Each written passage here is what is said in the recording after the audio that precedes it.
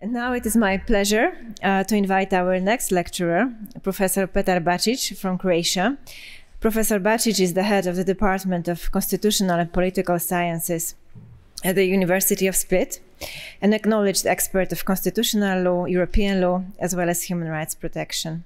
The title of his presentation is Croatian Constitutional Identity and European Integration.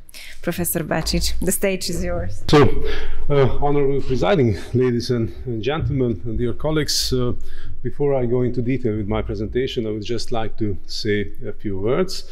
First of all, let me express my sincere gratitude to organizers, together with their partner institutions. My gratitude also goes to our dear Hungarian colleagues for coordinating efforts in our working group, the respected Professor András Varga and Dr. Professor Lila Berkes.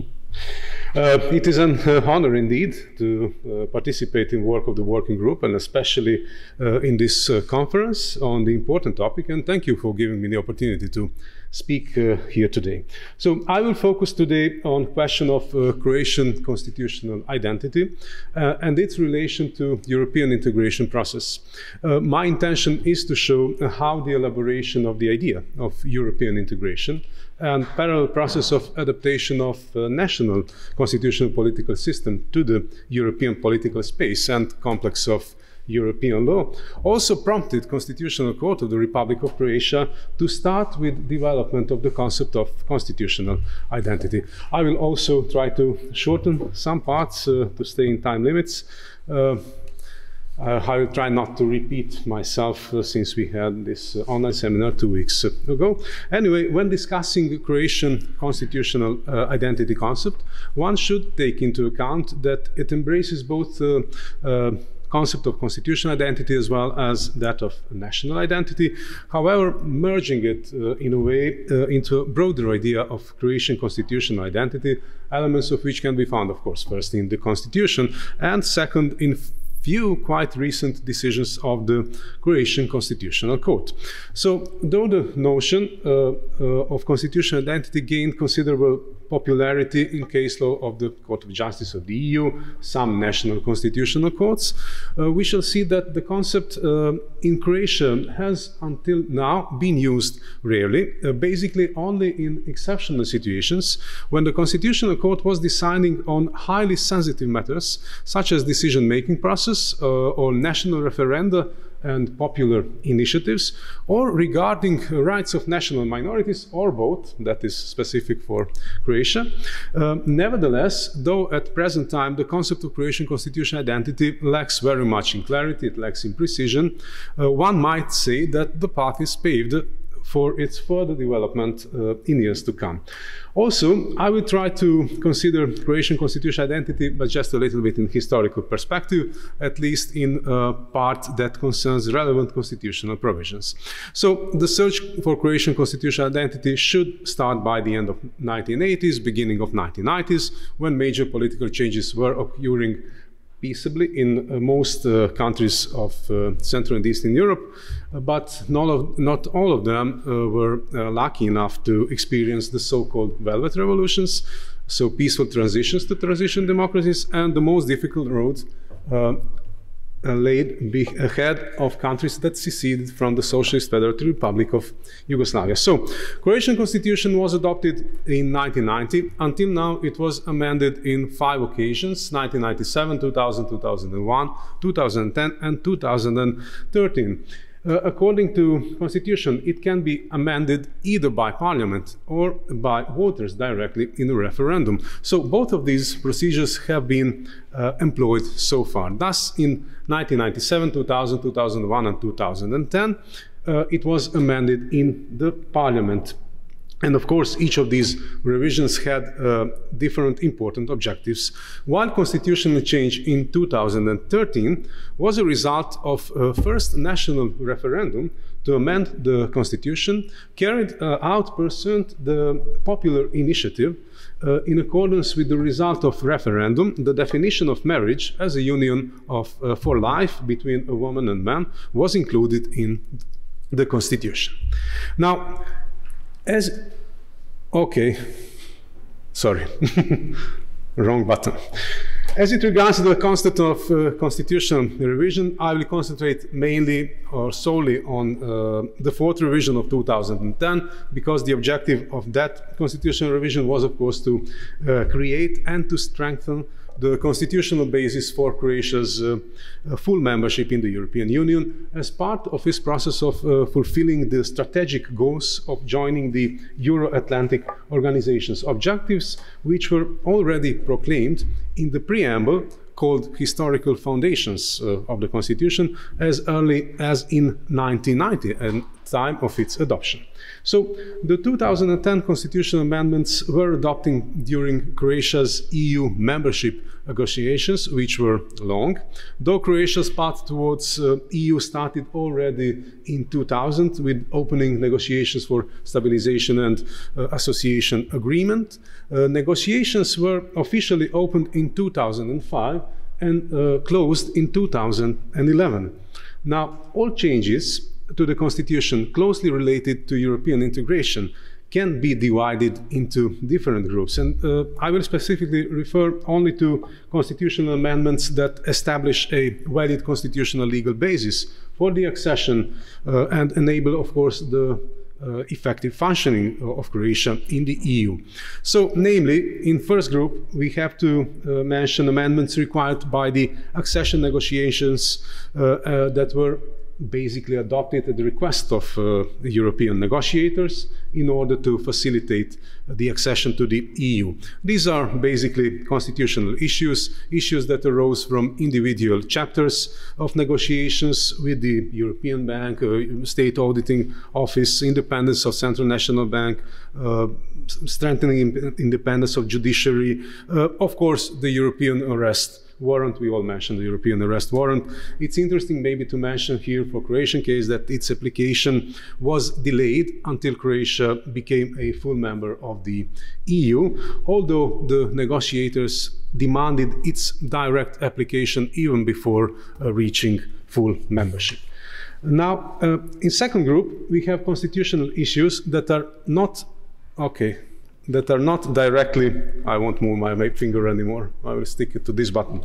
So, that are not directly related to individual chapters and basically refer to modalities of accession and functioning of Croatia in the EU.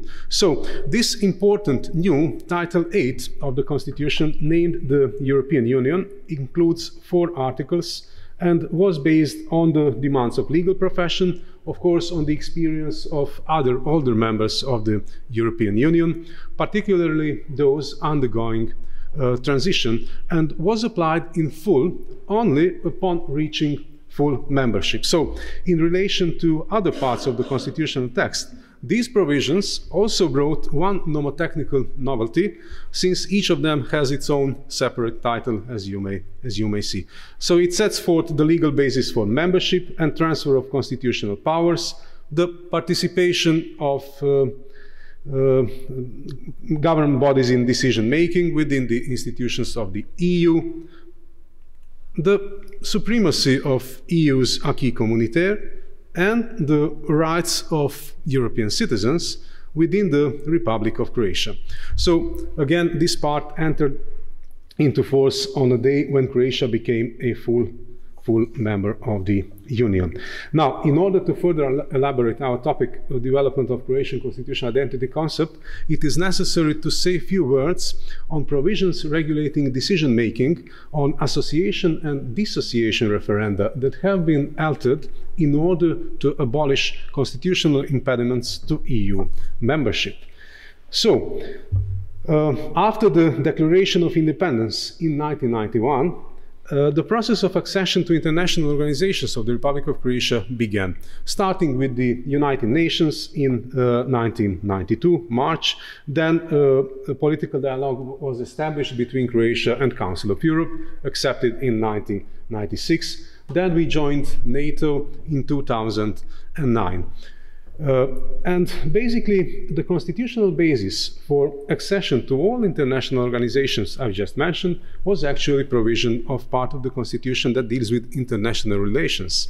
However, already in the original text, 1990 Constitution, the part devoted to international relations was divided into two sections, into two sectors, and one that regulates the procedure for joining Croatia into alliances with other countries, that is, withdrawal from such an alliance. This norm was actually incorporated into the constitutional text in order to provide a constitutional basis for the holding of the 1990 independence referendum, so establishment of independent and sovereign Croatia. Now, by amending Constitution in 1997, this provision was amended in the part that refers to dissociation procedure and was supplemented by the inclusion of a specific ban, it's paragraph 2, on joining Croatia in alliances with other states, which would actually mean the restoration of the Yugoslav State Union, basically renewal of South Slavic State Union or any form of consolidated Balkan state. So Yugoslavia, basically. Now, the Constitution provision on association and dissociation was again amended in 2010, this time with the aim of creating a constitutional basis that will enable Croatia's long-awaited accession to the EU. Its current Article 142, this is the one. In that sense, the constitution maker, for the first time since 1990, intervened in the decision related to the referenda decision, namely the strict and actually difficult to achieve condition of obtaining the majority of votes of all voters in the country, was replaced by a solution, this is the bold one, according to which the lowest threshold of the voter turnout, which at the same time guarantees the legitimacy of the referendum, is determined as the majority of all voters voting in, of the voters who participated in the referendum. So, prior to that, this constitutional norm required a very strict majority that for a positive outcome of the referendum, it was majority of all voters. So you see the difference. Considering that the above meant that not going to the referendum or basically abstinence no longer has the same effect as a vote against, this change definitely made possible for the, let's say, real will of the electorate to be expressed in the referendum. So, I will skip these parts that relate to Constitution, because if we are to find or to define elements of constitutional identity in the Constitution, we should refer to, first, 1990 Constitution preamble, especially that part which defines the Republic of Croatia as a state of Croatian citizens, but also of its national minorities. Okay, that is one important, and the other important article is Article 1, which defines Croatia as unitary and indivisible democratic welfare state in which the power derives from the people and rests with the people. That's classic one. So, before we move further, we should move further to Article 3 of the Constitution. This is the expression of highest values of constitutional order that in the same time constitute also a basis for interpretation of the Constitution itself. And if we are to define the last one, although I cannot say that it's really strictly Croatian constitutional identity, but there is a certain understanding in Croatian legal theory that this norm can be seen as the inviolable essence of the Constitution. It's a, let's say, classic non-derogatory clause found in Article 17, norm by which certain principles and their protection are put before the security and existence of the state itself, undoubtedly therefore constituting its constitutional identity. So this is list of absolute rights, starting with right to life. Now, I move the finger again. Okay, I have maybe 2 fat fingers for this. So, as it regards the relevant case law of Croatian Constitutional Court, we shall see, I shall try to demonstrate that its quite rare references to constitutional identity made so far were connected exactly with questions of national minorities and referenda, especially after the 2010 constitutional changes related to the EU accession referenda that we mentioned. Especially, should we say, exclusively referred to these questions. So, the first reference to a constitutional identity in Constitutional Court's case law can be found in its decision from July 2011 concerning Constitutional Act on amendments to the Constitutional Act on rights of national minorities, as well as Act on election of the representatives to the Croatian Parliament. Specifically, its article that foresaw representative seats for national minorities. Now, according to current Croatian electoral system, established in 1999, voters are basically divided into three categories. First, Croatian citizens who vote in 10 electoral units with electoral lists consisted of 14 representatives, so it's 140. Then, so-called diaspora, or Croatian citizens voters who do not have registered domicile in Croatia, they are entitled to elect 3 representatives, and they do it in the 11th electoral unit, so 140 plus 3, it's 143. And then Croatian citizens who are of other nationality, in fact persons who belong to national minorities. They vote in special 12th electoral unit at national level, and they are entitled to elect 8 representatives, so this is 151. Now, according to following criteria, Serbs elect 3 representatives, Hungarians and Italians elect 1 representative each, Czechs and Slovaks together elect 1 representative, Albanians, Bosnians, Montenegrins and others, Macedonians and Slovenians together elect 1 representative, and all other minorities together elect 1 representative. However, the Croatian government proposed new model introducing so-called positive discrimination measures, measures that basically divided or resulted in dividing national minorities in 2 groups. First, minorities that exceeded 1.5% of population, but in fact it's only the Serb minority that exceeds that number, and those minority groups that constitute less than 1.5% of all population, and this is in reality all others, and probably will stay that way because next national minority I think counts for 0.5 or something like that. And they were given dual voting rights. Nevertheless, the Constitutional Court annulled new electoral legislation stressing especially parts of constitutional preamble and their significance for the constitutional identity of Croatia. Namely, the court made reference exactly on paragraph 2 of constitutional preamble, which includes 22 national minorities, minorities that live in Croatia, as well as others who are its citizens and are guaranteed equal rights with citizens of Croatian nationality. Now, the court insisted on a structural unity of the constitution, stating that constitution is a single whole and it cannot be examined in such a way to extract a single provision from the totality of relations established by it. The constitution has internal unity, so the meaning of any of its parts is bound to all other provisions, especially with highest values of constitutional order. The court also concluded from relevant constitutional provisions that the constitution accepted the civil concept of state, in which all citizens, which include members of Croatian nation and of national minorities, constitute the people. That's something I was trying to talk about on our seminar. So that's the notion of we, the people, in Croatian way.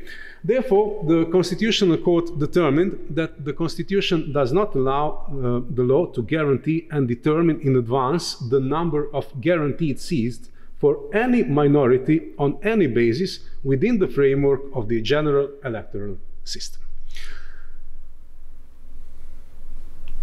Second reference was made in 2013 concerning national referendum on citizens' initiative to amend the constitution, whereby the definition of marriage was introduced. And after a successful collection of signatures, the Croatian parliament called a national referendum, but without triggering the Constitutional Court's competence to decide on the constitutionality of the referendum question.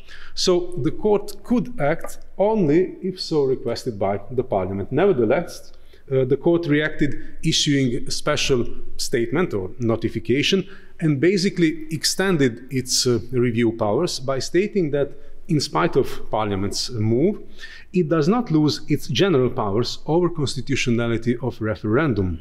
However, it declared that out of respect for the constitutional role of Croatian Parliament as the highest legislative and representative body in the state, it is only permissible for the court to make use of its authority as an exception. When it establishes the formal and or substantive unconstitutionality of a referendum question, or a procedural error of such severity that it threatens to destroy the structural characteristic of the Croatian state, that is, its constitutional identity, again referring to same articles 1 and 3, including a definition of state and highest values of the constitutional order of the Republic of Croatia. Now, leaving aside the procedural aspect of the court's reasoning, as the reference to substantive concept of constitutional identity is the main point of our interest, let me just add that the court concluded that primary protection of values expressed in Article 1 and 3 of the Constitution does not exclude the authority of the framer of the Constitution Parliament to expressly exclude some other question from the circle of permitted referendum question. And maybe that is something that is that will be going on, it is going on, and maybe it will result in some constitutional amendments very recently, but let's see, it's just a speculation. Now, next references on constitutional identity can also be found in 3 cases connected with citizen-initiated referendum, although all 3 unsuccessful, unlike the previous. So, moreover, first of those cases connects the question of referenda and rights of persons belonging to national minorities, namely in its decision that dates in 2014 and concerns the referendum to amend the Constitutional Act on National Minorities, specifically in parts that regulates minority language rights. So the intended referendum was basically organized to prevent the government's intention to fully implement the Constitutional Act on National Minorities and to place bilingual plaques in Cyrillic script on public institution buildings in Vukovar, so a city well known for being almost completely destroyed and occupied during the war for independence. Now, the court in the end stated that rights of national minorities, use of language, use of script, guaranteed by Article 12 of the Constitution, represent universal and permanent values that define the identity of the Croatian constitutional state. And other 2 decisions date in 2015, both on citizens' initiative, one regarding the so-called outsourcing in public sector and the other concerning the monetization of Croatian motorways. In the first decision on outsourcing, the court practically repeated its statement from the case that dealt with constitutional referendum on marriage, whilst in the second decision on monetization of motorways, it declared that Article 49, paragraph 1, that is, guarantees of entrepreneurial and market freedoms, constitute the basis of economic system and must be interpreted and taken together with the Article 3, so fundamental values of the constitutional order, and therefore it has specific significance for the conception of constitutionally guaranteed rights, which again constitutes identity of Croatian constitutional state. Now, I would also like to emphasize the fact that until now, Croatian Constitutional Court has issued one general legal standpoint concerning the EU law. Namely, in previously mentioned 2015 decision regarding monetization of Croatian motorways, the court first established the unconstitutionality of the act in question and then concluded that it was not necessary to further review the conformity of referendum question with EU law in substance, because the Constitution, by its own legal force, has supremacy over EU law. Now, that's all. The court did not further elaborate any of this. So it is quite interesting, and I will try to do that in the article that we are preparing, to question in more details what prompted the Constitutional Court to refer to EU law in a case like this. Because in a case like this, actually, there was no need for such reference. The case did not relate basically to EU law. There were no strong connections with the compatibility of EU law with Croatian constitution. It was only in the written pleadings of Parliament. It was offered an argument by which positive decision in referendum may result in breaching fundamental freedoms of EU internal market. So was it perhaps simply an attempt by the Croatian court to engage in a constitutional dialogue with other European courts, maybe preparation for opening communication with EU Court of Justice?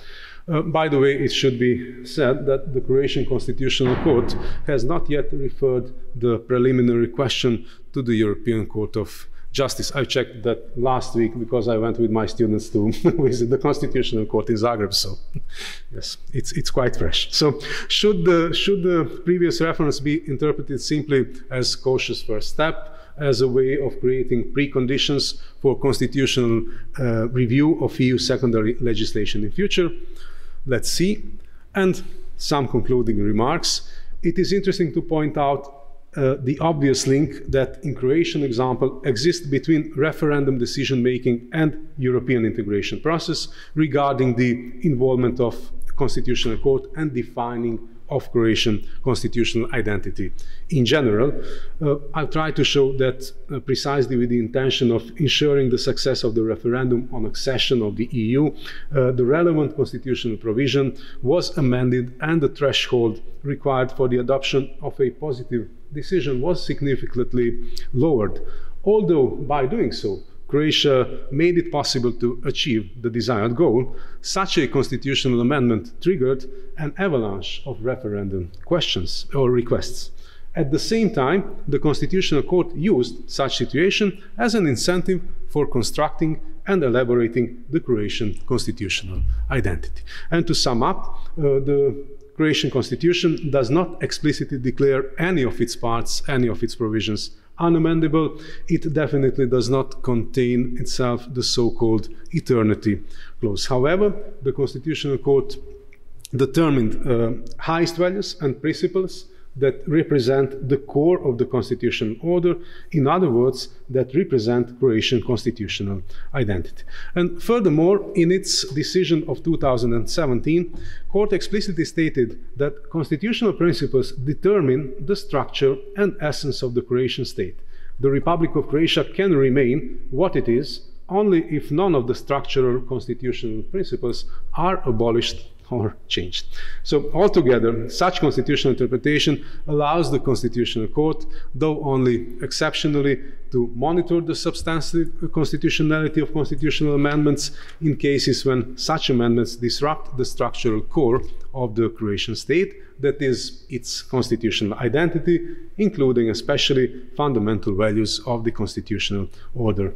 These values, of course, represent broad principles, sometimes with very vague meaning, and the whole concept of constitutional identity must be inevitably further elaborated, but maybe it might be used in future for imposing limits on further European integration and for constitutional review of EU law. Thanks.